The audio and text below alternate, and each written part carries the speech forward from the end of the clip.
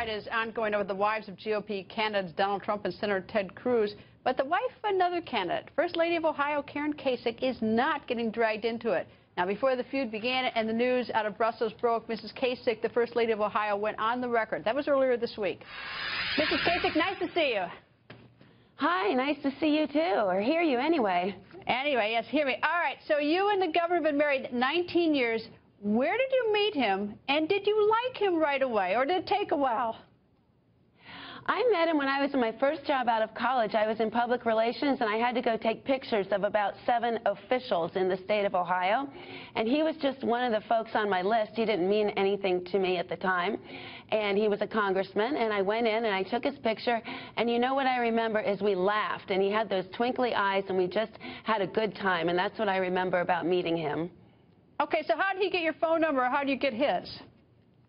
Well, my office phone rang a couple of months later after the magazine came out, and he called and he said, you know, I just wanted to tell you, I think that magazine turned out really nicely. And I thought, none of those other guys called to tell me that. I was kind of clueless.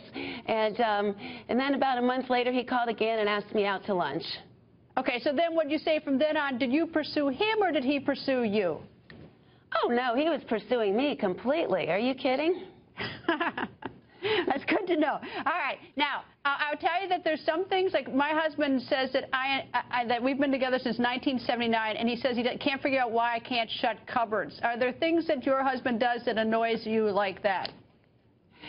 You know, the only thing that comes to mind is that my husband cannot put socks down the laundry chute. I bet there's a lot of other folks out there with husbands like that, too. All right, well, if he gets to the White House, I think we'll probably have to try to figure that one out. All right. Now, as the First Lady of Ohio, you have been, one of the things that at least that I read about is that you are interested in teaching young people how to eat healthy. Is that right?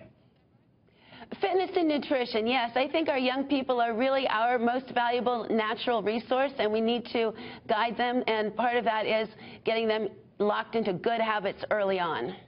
All right, now I take it then that you are somewhat of a fan of Mrs. Obama and her plan. I mean, she's been active in that as well.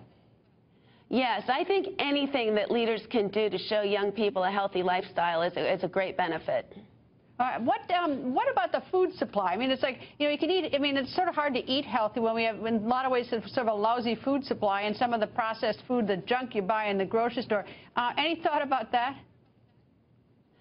Well, I just like to say everything in moderation, and again, you know, the more leafy greens you can pick, the better, but I think our schools are trying to change and do a better job with that, at least the ones that I've noticed around Ohio are. So I think we're getting there, and again, everything in moderation. I don't like to say that there are bad foods. All right. Why do you think your husband wants to be president? Because he has a record of making great progress in the state of Ohio and great progress when he was in Congress for 18 years, and he has got the experience and the vision to lead this country. I think he wants to unite us and not divide us. We're a country that's been too divided for too long.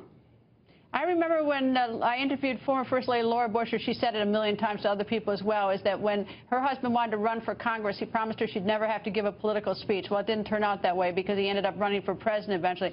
Is there something, I mean, what do you think about the campaign trail? Is that something you like or you don't like? Oh, I very much enjoyed it. It's been quite a privilege for our daughters, Emma and Reese, and me to come on and off the campaign trail with him, to travel the country. You know, one thing I've noticed is that we're very diverse in America, but no matter where we go, people seem to have the same concerns, and that's been very interesting to me. All right, let me do some of a dirty TV thing. Your husband used to be in TV, so he knows this trick. When we come to Cleveland for the Republican convention, and since you'll be the host First Lady, will you do an interview on our show? Of course, Greta. That's an easy one. All right, good. Well, that was our dirty one because I did it on TV. Anyway, Mrs. Kasich, thank you very much for joining us.